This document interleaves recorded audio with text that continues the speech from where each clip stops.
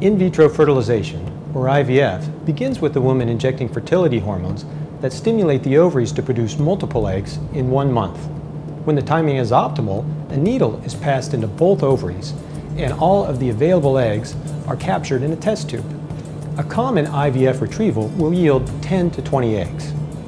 Fertilization then occurs in a petri dish.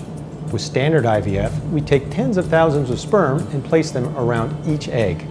However, if sperm counts are low, then we help the sperm with a procedure called ICSI, or intracytoplasmic sperm injection. With ICSI, we can take the best sperm and inject them directly into each egg, essentially eliminating male factor infertility. Fertilized eggs, or embryos, divide in our laboratory for 5 days. Typically, we choose the 2 best embryos for transfer into the uterus. The embryos will attach within the next 48 hours. If there are any extra embryos, we will freeze them for another pregnancy a couple of years down the road. With IVF, good candidates can expect pregnancy rates upwards of 50 to 60%.